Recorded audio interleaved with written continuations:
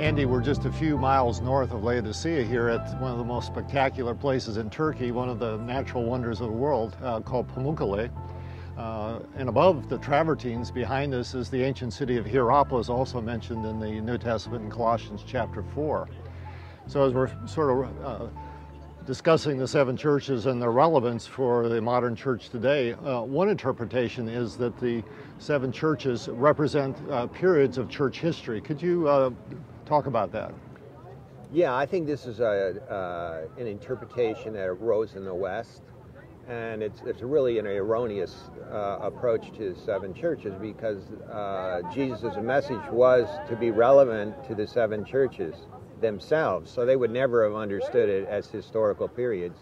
The other thing is, I think the idea that the Laodicean period of history that we're in, some would say we're in now, is just an attempt to emphasize the end times, the falling away of the church, which is also erroneous because globally, the church is growing globally, and it is not in a lukewarm state in many parts of the world. It's growing very fast in China, in other places of Asia, Latin America, and in some, so I just think it's not really a helpful way of interpreting the seven churches. But I think you would agree that the whole issue of lukewarmness and the materialism that we do have in the West does characterize the situation in many churches, doesn't it? It can. Of course, it certainly can, but so can a lot of different things. I think that it's relevant. I mean, the message of the Church of Laodicea is relevant to us today, but it is not, in my view, a historical period where that defines the whole church as being in a state of falling away or lukewarmness. Yeah, one of the issues in the seven letters that always strikes me is that we have three of the seven that are experiencing persecution. In Pergamum, we have a named martyr, Antipas, probably a leader in the church that's been killed. And then both in Smyrna and Philadelphia, we have a group called the Synagogue of Satan that's mentioned as those who are bringing persecution against the church. And I mean, we know Jesus said, in this world you'll have tribulation, but be of good cheer, I will overcome. There's our key word of victory again, I will overcome the world. And the idea again in the West that somehow we're miraculously going to be lifted away from persecution and not experience it, when many around the world, even today, brothers and sisters are being persecuted, jailed, even dying for their faith. Right, and I think that we have to have a global perspective as it relates to the church, not just the Western church and Eastern church, and that we all should be identifying with one another. And of course, as you mentioned, there is persecution, there is suffering, and this is just normative part of our Christian lives and the extent, advancement of the kingdom of God in our world. There's going to be conflict, there's going to be persecution, and yet, the theme of the book of Revelation says, Jesus is the one that will overcome the world. Mm-hmm. So I think, we have to keep our focus on that fact. Yeah, and you mentioned in the course of our shooting around Ephesus that this whole issue of orthopraxy, is going to be critical to the church, and that's my view as well. It's not so much a struggle over doctrine; it's just how are we going to live in modernity, in this postmodern world that we're in, with all the issues dealing with sexuality, etc., and still being biblical. Right. Well, Jesus said we're to worship Him in God in spirit and truth. And we need both. We need truth.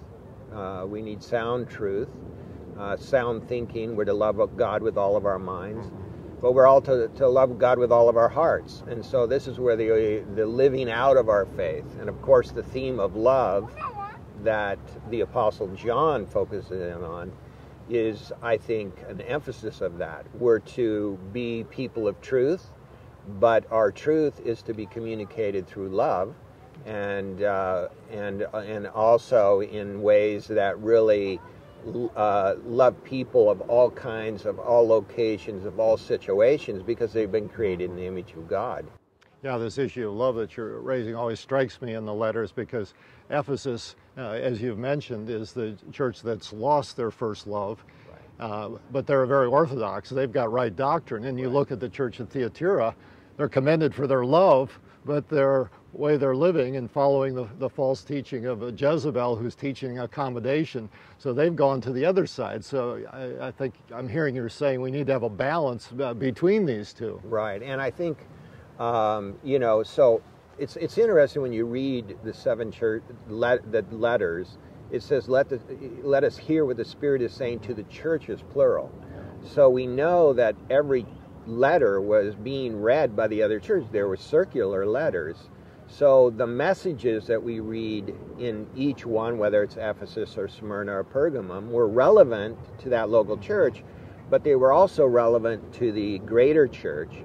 And I think it's the same way today. I'd like to get your thinking about that, is that all the messages of the seven churches are relevant to us today as well, and to the church today.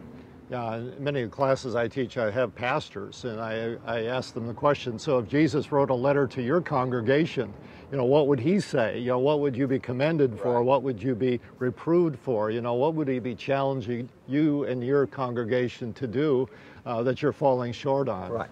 I pastored for a long time, as you know, and the one thing I've thought about in reading the letters, and when I talk to my groups, is that that it would be very interesting in a city if Jesus wrote a letter to every church about the pros and cons of what he liked about them and some of the things he's challenging them to repent on. And then he took that letter and let everyone, all the other churches, read the letters that Jesus is writing to those churches. And I think that's what we see there. One other application that I do applies to the churches, but also I think to individuals. The seven letters of the book of Revelation, instead of putting Ephesus there, or Smyrna, or Pergamum, or Thyatira, or Laodicea, put your name there. That this message is to you personally.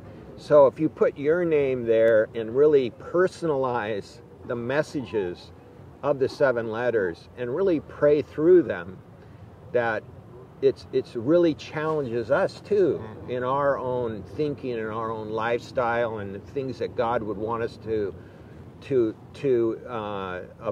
give approval to, or to encourage us about, but also areas of our lives that we need to repent from, turn from.